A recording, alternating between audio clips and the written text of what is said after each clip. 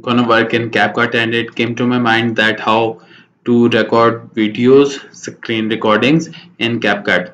So if you came here looking for that answer, well, basically let me just tell you that here in CapCut you do not have any option to record the screen.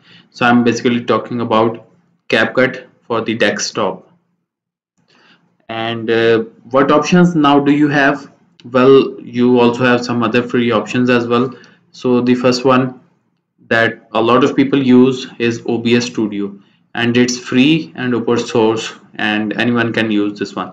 Secondly, what else you can do is you have to press Windows plus G, Windows icon plus G, and it would open up something like this. And on this side here, I cannot record on this laptop due to some reasons, but there's a panel over here which allows you to record your screen as well.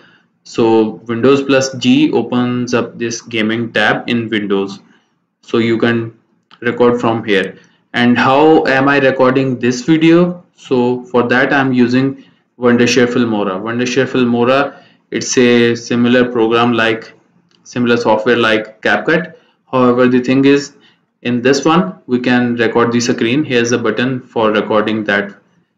So I hope you must be clear on how to record your screen in any of these softwares.